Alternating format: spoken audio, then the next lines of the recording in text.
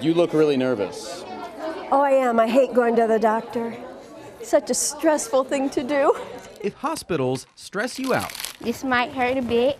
and needles freak you out, a trusting doctor can help ease the pain. They probably are the youngest and shortest doctors that we have in the building here, but they are highly qualified. Luckily, All right, next one. at St. Joseph's Children's Hospital, there are plenty of doctors on call. You may have to sit down. The doctors here are pretty short.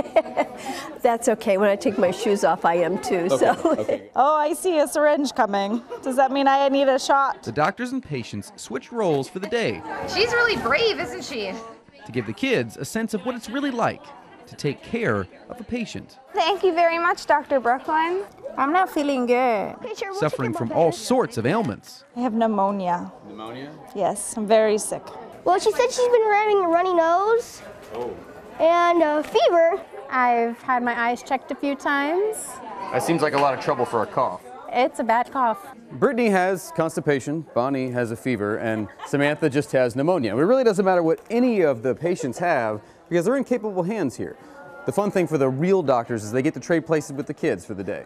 And a lot of these kids have had these things happen to them when they've been in those beds. And it's nice to flip the script a little bit for the professionals. They're the ones who are always being worked on, poked, and it's nice for them to be able to be in the other shoes and do things to us.